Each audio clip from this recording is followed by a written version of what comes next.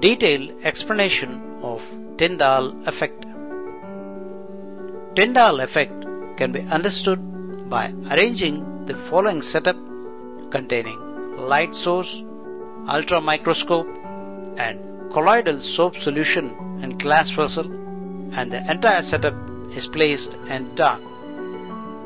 When light is focused through soap solution and when viewed at right angles to the light path with the help of ultramicroscope, a halo or circle of lights as shown is observed.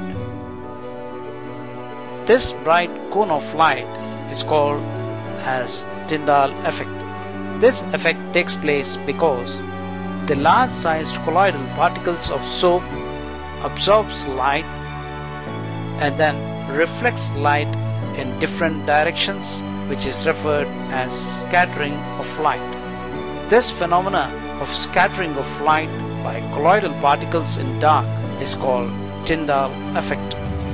While in case of true solutions like salt solution containing small solute sodium chloride particles, the light rays do not interact with the solute particles, thus does not show the scattering of light.